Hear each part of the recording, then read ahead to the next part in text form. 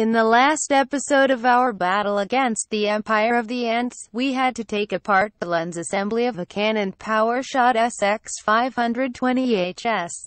After much head-scratching, I think we can try to show how to reassemble the afocal part of the lens, that is, the first four lens elements driven by the barrel cam.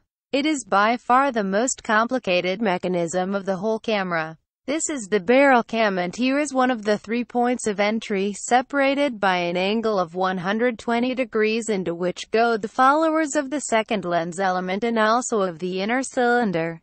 They share the same grooves. The final part of the groove profile is reserved for the second lens element. The first part is for the inner cylinder followers, which are those 3 steel balls we saw before. Since this is a last in first out system, the second lens element has to get in first. The thing is that the second lens element also uses the inner cylinder slots as a guide for its followers. So it is necessary to slide it first into the inner cylinder like that, with the widest leg aligned with the flat cable. Now you take the barrel cam and locate the rectangular hole on its side.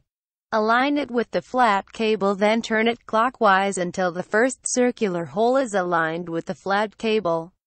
Now you turn the second element clockwise, or to the right, until you find the first groove entrance. Carefully slide the second element follower into the groove entrance. Now turn it counterclockwise. Notice that the steel balls of the inner cylinder are held in place by the silicone grease. Now you turn the barrel cam counterclockwise until you see the rectangular hole aligned with the flat cable again. When this happens, the steel ball will be almost in front of the groove entrance. You now slide the inner cylinder until the ball is inside the groove entrance.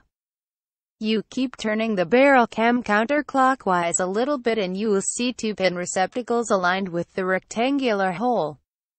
When you do this, the other pin receptacles get also aligned with their respective holes. This is one of the pins that go in there. And there they are. But because I have to install the other pins, I will cover these with this masking tape to prevent them from falling out. These pins are made of unobtainium, so it is not a good idea to lose them. Now I need to reinstall the springs for the 2 pins of the round holes. I use a rigid wire to guide the spring into the receptacle. Wiggle, wiggle, wiggle, and there you have it. After the pins are in place, it is necessary to depress them with a tool like this screwdriver so that you can overcome the force of the springs. While you do this, you turn the barrel cam a little bit so that they get into their grooves. You keep turning the inner cylinder counterclockwise until you feel a resistance to move any further. This means that the followers of the second lens element have reached the end of the first part of their groove profiles that are intended for the inner cylinder. If you press the second element down, the inner cylinder is going to turn a little bit clockwise. You do that for half a centimeter or so until you feel again a resistance to go further. Now if you turn the inner cylinder counterclockwise, the followers of the second element will engage in the part of the groove intended for them. Keep turning until the end of the way like that.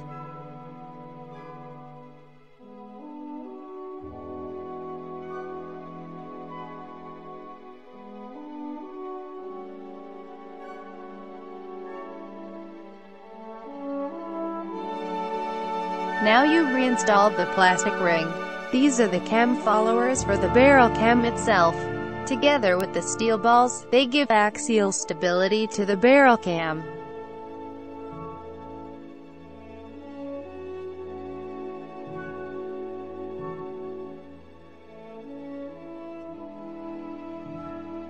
And there we are. You need to follow exactly that order if you want to reassemble the lens, and obviously the reverse order to dismantle it.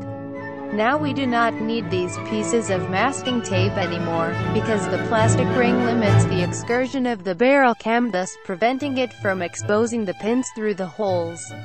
Now we are ready to reinstall the first element.